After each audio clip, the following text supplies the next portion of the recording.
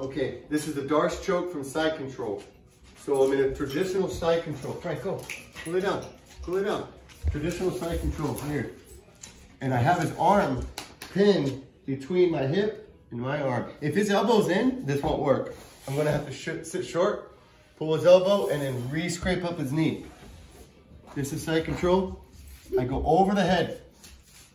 Over the head. As I go over the head, I get a good, like a cradle here around his shoulder.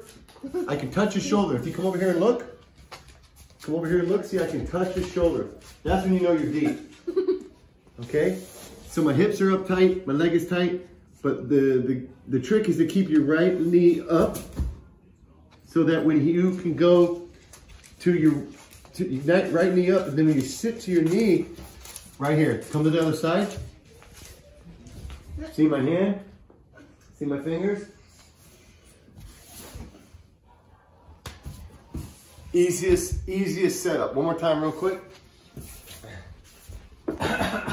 Sorry, Buck. Okay, I'm in side control. He's got his elbow in. I'm gonna sit short so I can scrape it up.